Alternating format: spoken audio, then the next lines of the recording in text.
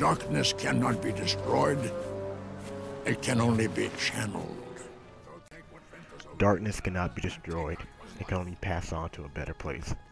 What's up, guys? Forgotten Dreamer here, bring you a rather sad video because Leonard Nimoy, the voice actor of Master Xehanort, dies at the age of 83. It's always sad when people die in this world, but I just wanted to make this video, just showing some respect for him and his awesome work.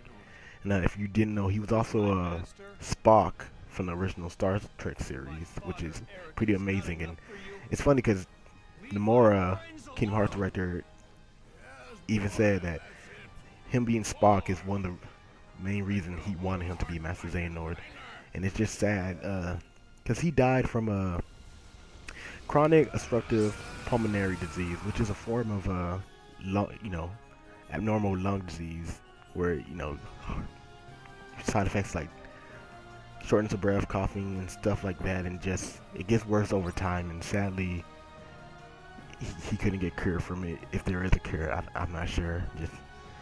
And like I said, I just want to make this video and just respect for him and his work, because he was an amazing voice actor and actor in general. It's just sad that he has to pass away. And I guess also, while in this video, I guess I should bring up the topic that, how will this affect, Kingdom Hearts 3? Because as we all know, Kingdom Hearts 3 is the final installment of, the Master Xehanort saga. And it's, as sad as it is, I know it might be difficult that, one of the main voice actors died, who know how deep into the development of the game.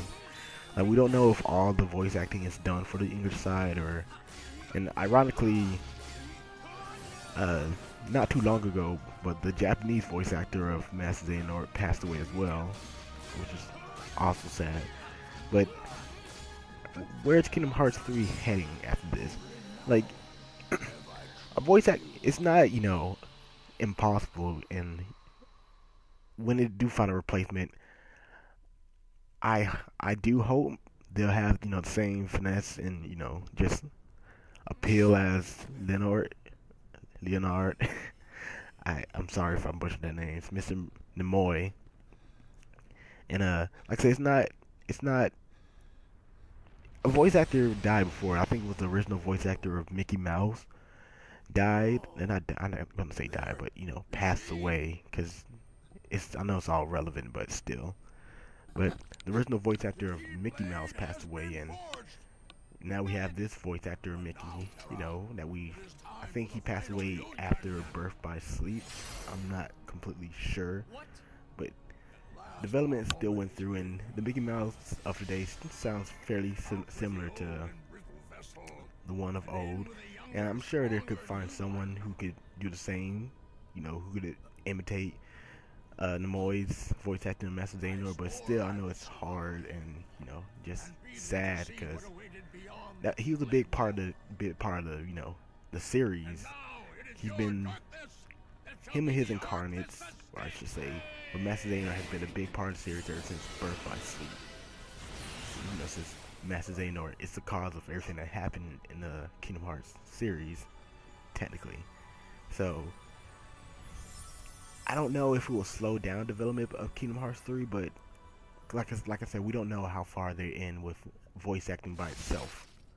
Like, if they finish with voice acting, it might be, not a big of a deal, but if they're not, then I don't know, they just have to find another voice actor, or just someone who could imitate Nimoy's impression of Xehanort well enough, which is possible. There are people out there who could do that, because they're not going to just cut out Nimoy's whatever they already recorded from Nimoy, because that's just be disrespectful to him as an actor and as a human being, just cut out his work and just because he passed away. I know it might be difficult including this new person in there, but I'm sure they'll be able to do it somehow.